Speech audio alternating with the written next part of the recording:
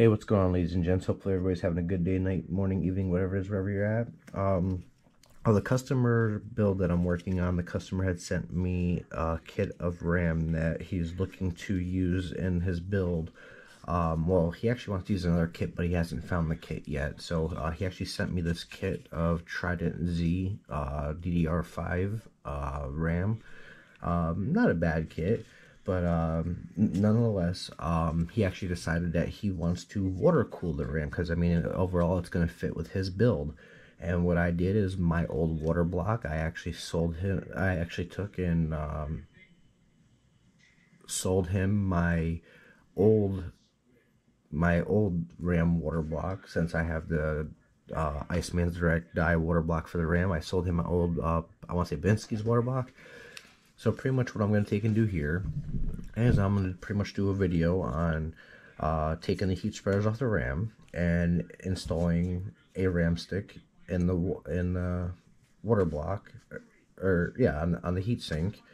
And yeah, so that would pretty much be that. And what I also got to take and do too is, spoiler, I did one RAM stick already. I took one apart already just to see how I'm going to go by doing it.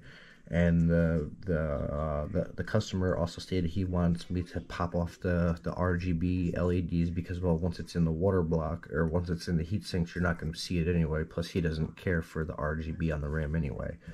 So with that being said, I'm going to take and jump right in and show you how to do this, which the easiest way to take and do it is I've only got to heat up this side of the heat sink, which just down here on the bottom, because how it's actually held on is the thermo strip is actually thermal tape, double-sided, and it goes right along the bottom part here. So all I gotta do is get this warm enough and this will peel right off, but obviously you want to be gentle doing that.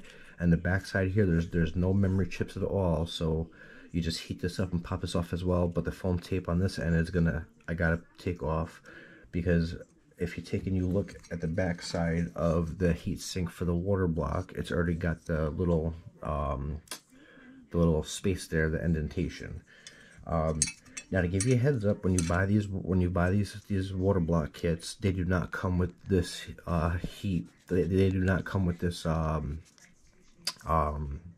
this thermal pad here for the power control module on the stick. I actually applied this thermal strip when I use this myself. So yeah, I'm just gonna include this for the customer as well. But oh yeah, and there's the other piece. So without further ado, why don't we get into it? It's just pretty straightforward. So it's a matter of just warming it up, and it's this side that I want.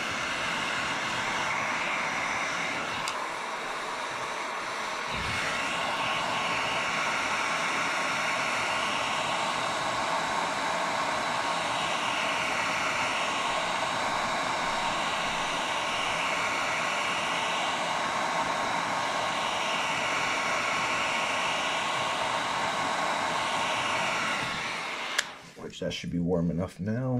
And with that being said, I get my little tweezers in here. Actually, I'll get this in here, and I will start popping this cover off. Just got to find that sweet spot where it gives in. There we go. Got it. Once I start getting it, I just start working it.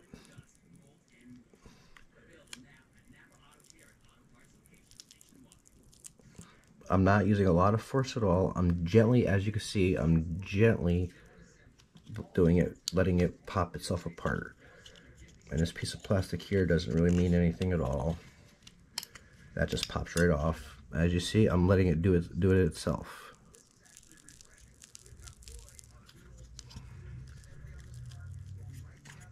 And I'm being careful with it because this double-sided tape, I'm going to reuse this on the water block, the heat sinks. Now, how this is going to work, I'm going to take this right away since it's still warm. And I'm going to just be very gentle because this stuff is extremely sticky. I'm going to be very gentle. I'm going to just peel it right off.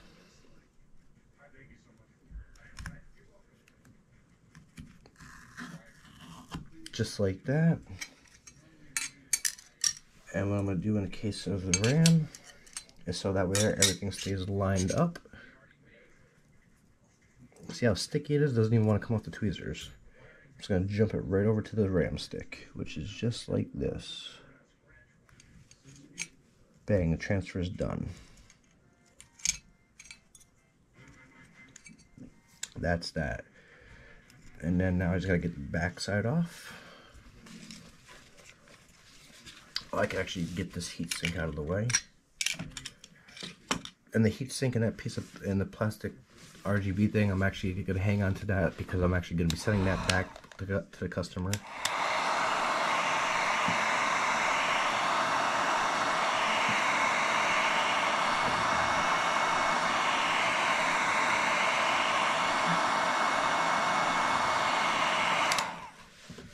That should be good on that end. Yep, which it is. Whoo, that's quite warm. Then again, let it do the work, and just gently pop it off. This foam here I'm not going to keep, so this comes the fun part.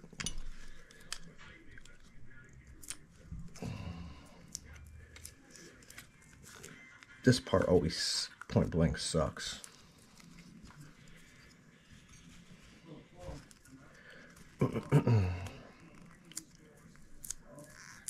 There's no easy way around it. I'm gonna go to the trash really quick and just do this quick, because I mean, I'm pretty sure you guys don't want to see me doing this on video, so just give me a moment. I'm just using my finger and rubbing it off.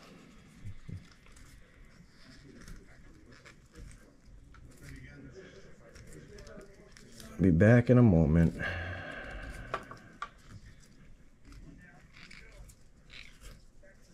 It doesn't have to be 100% perfect, you just want to get the bulk of it off.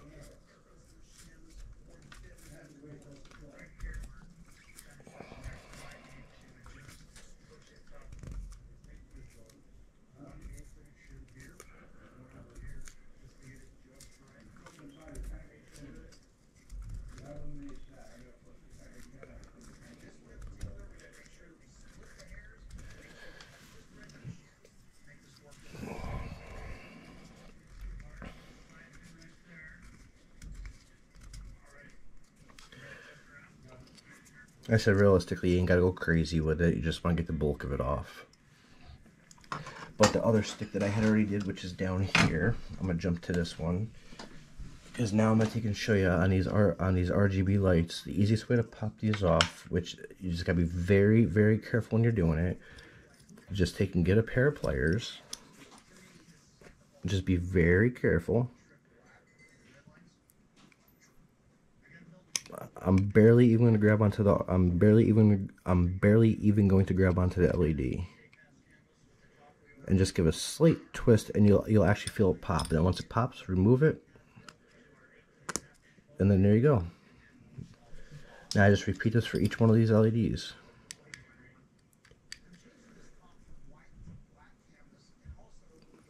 It's such a minor pop, you really got to feel for it.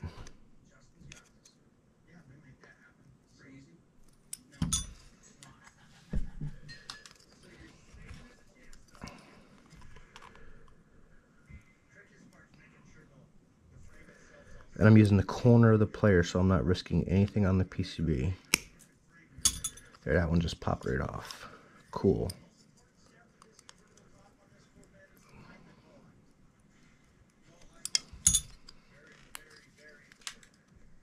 I forgot these ones on this side. Okay, I got all these. Gotta get this one too.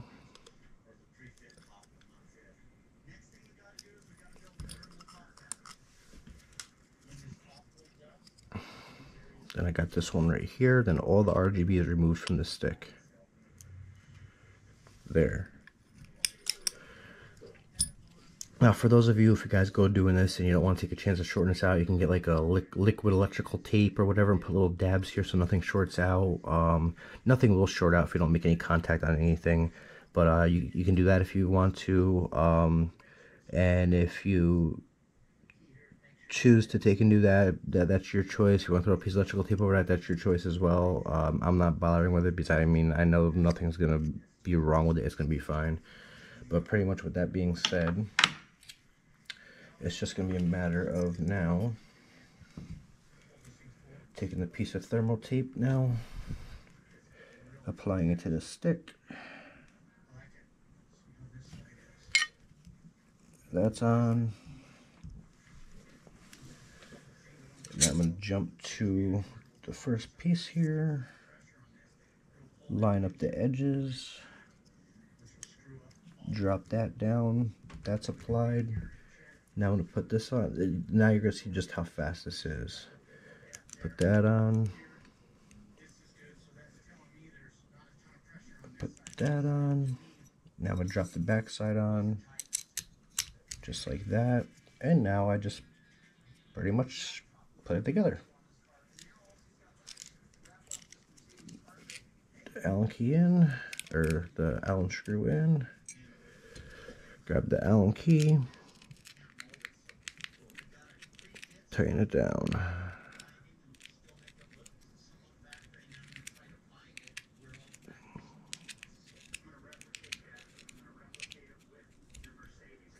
Why does this one feel like it's supposed to be smaller? Because it is. I thought it was. That one's snugging in.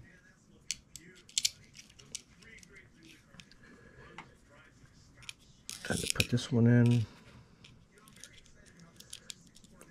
I'm not going to do both sticks on camera. I'm only going to do one because I'm just going to repeat the same thing for the other stick. So, and yes, these Allen keys I will be sending to the customer as well.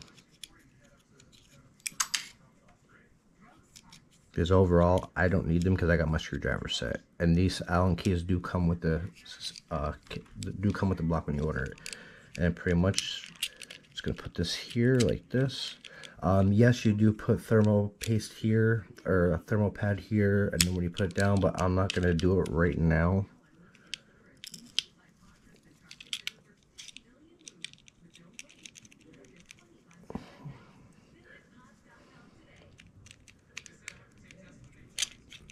Because I'm actually going to be using my thermal putty for it, but as I said, I'm not doing it this second. And yes, the kit does come with the thermal putty, or the thermal pad.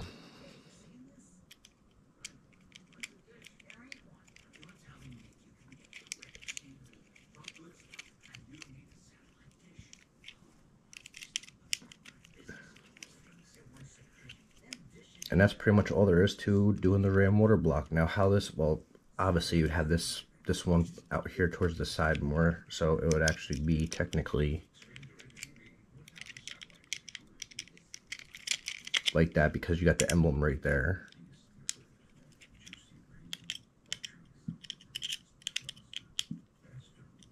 So it'd be pretty much something like that. But keep in mind when you put on your water block stuff on, make sure that notch, make sure both RAM sticks are in that same spot when you put the when you put the RAM sticks together. Make sure everything's put together the same way.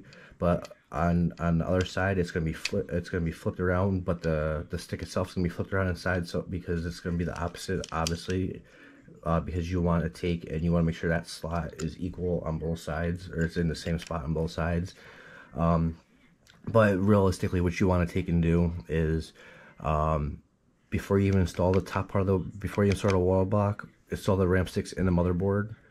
And if you don't care about that emblem being on that showing, then you got to worry about it. If you do, then obviously you got to make sure that it's on the outside on both sides. And then when you install the RAM into the motherboard, then you put the water block on top of the RAM, and then you screw it into place. That's literally all there is to it. And then obviously you put your fittings in, and then you fill it with water.